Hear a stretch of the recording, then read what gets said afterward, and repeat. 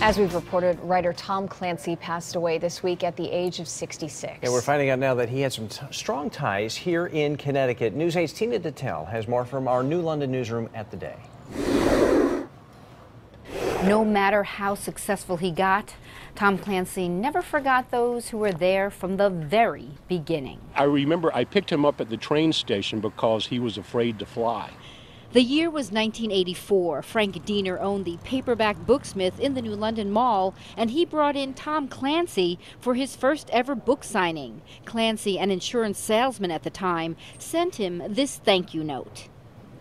That's a neat bookstore you guys have. I've seen places with a little style run by people who know books. Maybe we'll see each other again. And they did many more times. This photo taken by the Day of New London in 1998. For luck, Clancy continued to come back to the store, which is now closed, sometimes his only book signing stop.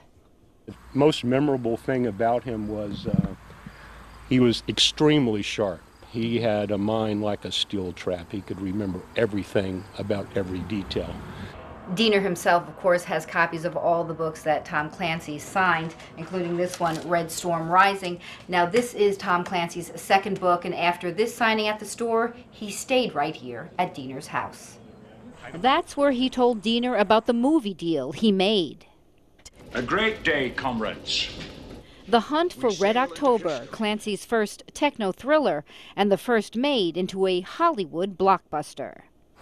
I remember we're having dinner, he picks up a little napkin, he said, "This is me, square."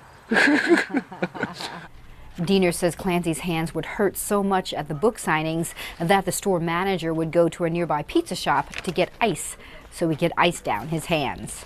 In the New London newsroom at the Day, Tina Detel, News 8.